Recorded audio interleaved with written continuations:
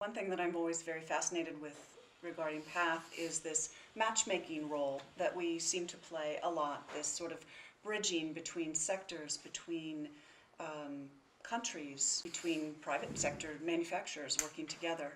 And I'm curious how that played out for Path in those early days. I think of it as a founding principle of Path. Yeah, that's a good way of thinking about it.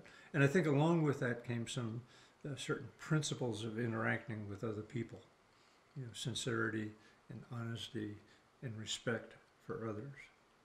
And Path has always done that.